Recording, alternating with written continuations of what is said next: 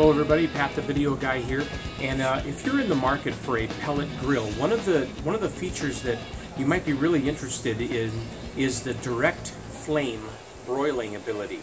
And I'm finding that very few grills out there actually have that capability.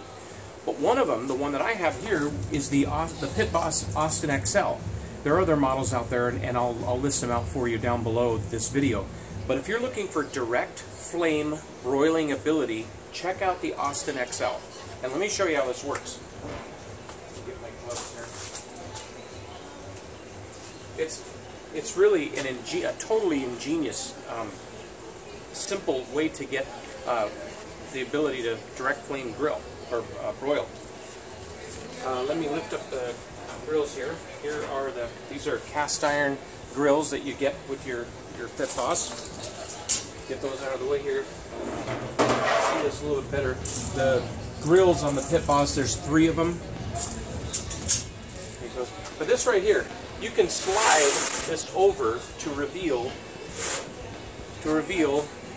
this area here, these slats. The flame will come up through there. But if you don't want it, then you just slide it back.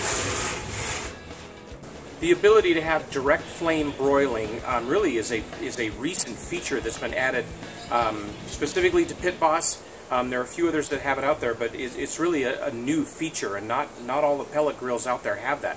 You have to specifically look for it and look for direct flame broiling.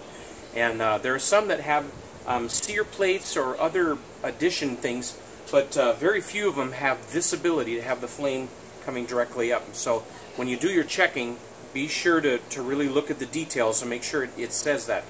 A lot of them say they can sear and stuff, and that's fine, but they may not be doing it with a direct flame.